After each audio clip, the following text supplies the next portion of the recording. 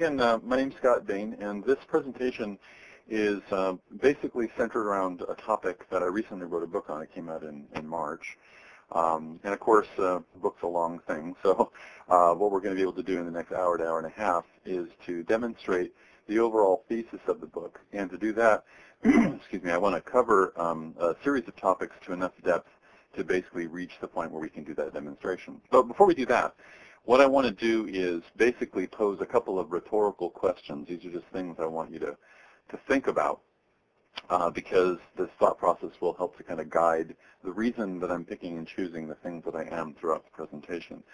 And the first question is basically, what is design? What do we mean when we use the word design? And there are actually a lot of different definitions to this.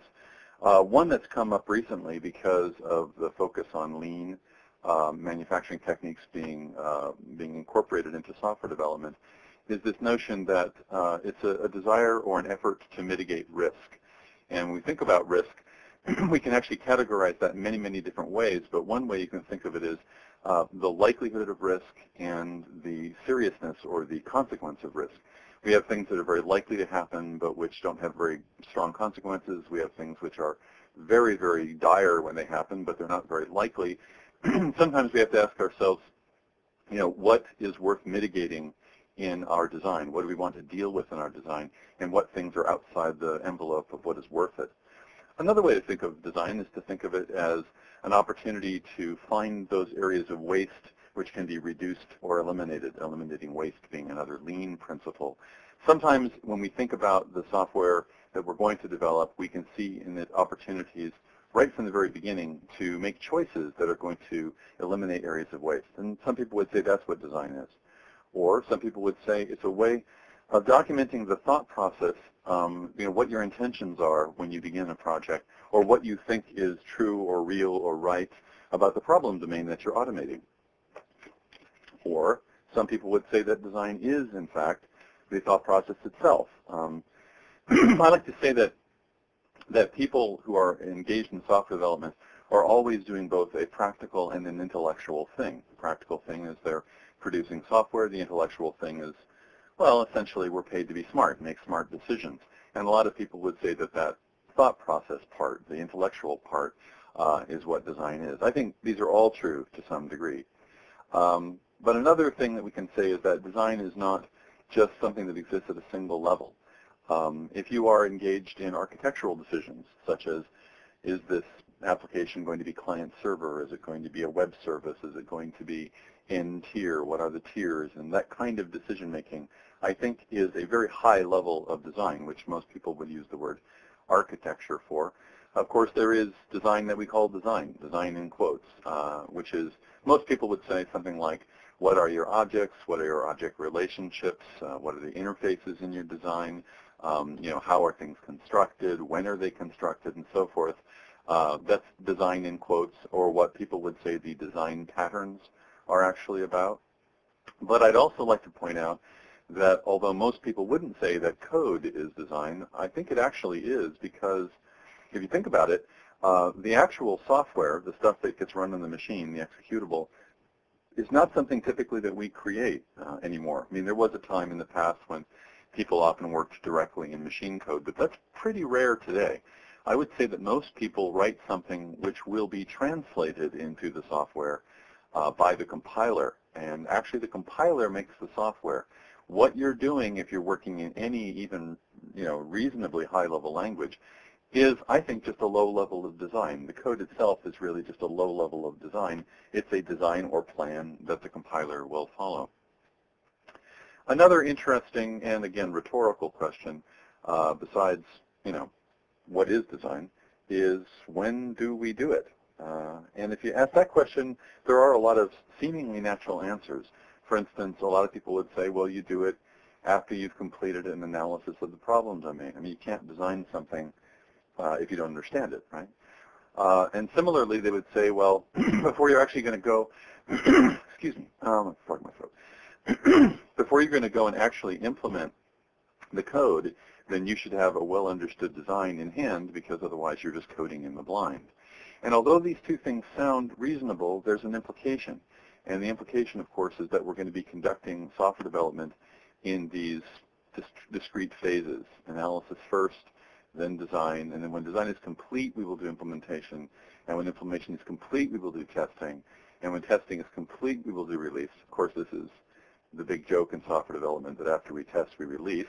That assumes that there's nothing, that we find in testing that needs to be fixed. So actually, testing loops back to implementation, and sometimes even to design, and sometimes even to analysis, because we find in testing that we got something wrong. And that's really the problem here. If we're not testing anything until after it is complete, then is there any test of the rightness of our design? And given that we know that we aren't testing our design, then our concern is, well, what if it's the wrong design? What if somehow we've just got off in the wrong thought process, and we don't really determine that until later in the project?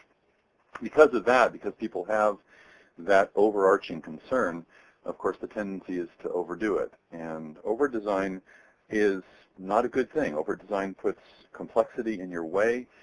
In a sense, over-design is just as bad as under-design or insufficient design, but for different reasons. If you don't design enough, then you end up with chaos. And if you design too much, you end up with excessive complexity, which really ends up just being another chaos. And we also note that putting design elements in is much easier than removing them.